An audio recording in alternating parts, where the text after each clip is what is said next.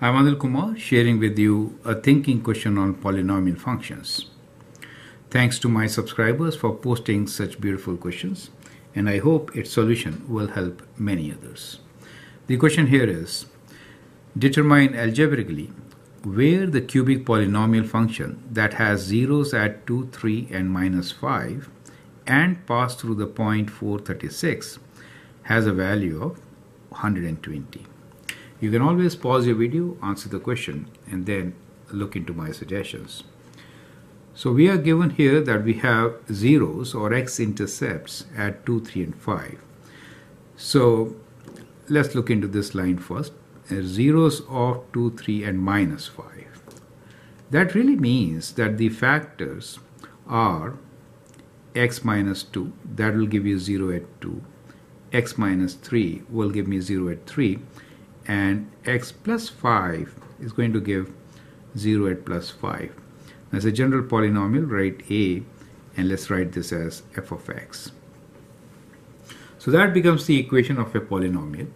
To find a, we'll consider the given point. It passes through 436, correct? That really means that 4 is x value, 36 is y value, f of x. So we can write this 36 here and replace x with 4.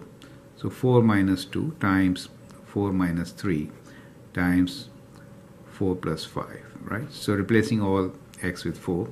This helps to find the value of a, correct? So we have 36 equals to a times 4 minus 2 is 2.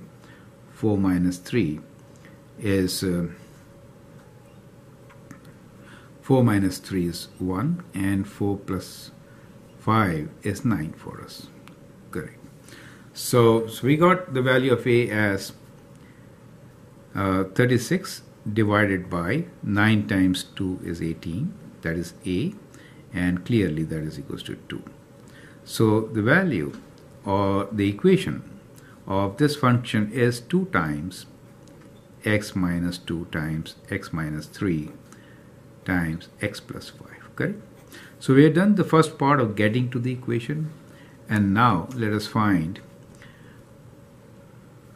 determine algebraically where the cubic polynomial function, which has all these zeros and pass through this, has a value of 120. So we have to find x for which f of x is 120, right? That means we need to find x for which f of x equals to 120. That is what it means, right? So what we can do is, in this particular equation, let's replace f of x with 120, right? So we have 120 equals to 2 times x minus 2 times x minus 3 times x plus 5. Dividing by 2, you could get 60 equals to x minus 2 times x minus 3 times x plus 5, correct? So that becomes your equation. So till now what we have done is we found the equation, and now the question is we have to find the value of x. So let me rewrite the equation here. We want product of 3 factors, which are x minus 2, x minus 3, and x plus 5 as equal to 60. One of the method here is, of course, to expand all this. You get a cubic equation and solve, bringing 60 to the right side and solve the equation. Now what I suggest here is a different approach. How do we get 60? By multiplying 3 numbers. This is what we need to think. So think like this. 60 has factors of 6 and 10, correct? And 10 could be written as 2 times 5, for example. So if I have to multiply 3 numbers and get 60, then I might as well look for some combination like this, or we could have 2 times 3 and 10, something like this. So we could have this kind of combination. Is it okay? Or the other combination. Now if you look at it, if I substitute x as 5, if I substitute x equals to 5, then what happens?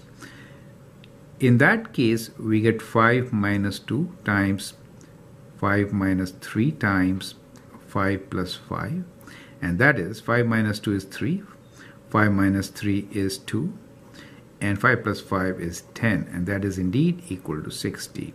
And therefore, these factors work, and therefore I can say that x equals to 5 is the solution. Now, I hope this approach fits well with your curriculum, right? So I don't want to really expand this, get to the cubic equation, you understand? Bring 60 and do all that work again.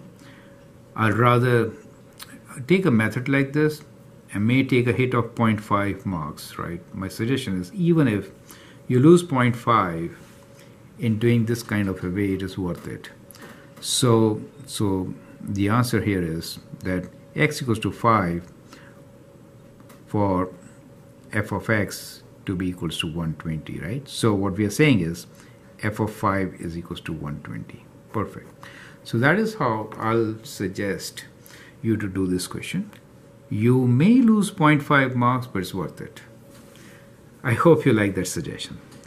Thanks and all the best. The reason is that, I teach my students to get 90 plus, and I don't really care for getting 100%. So if you do like this, you're close to 100, right? That's good enough. Thank you, and all the best.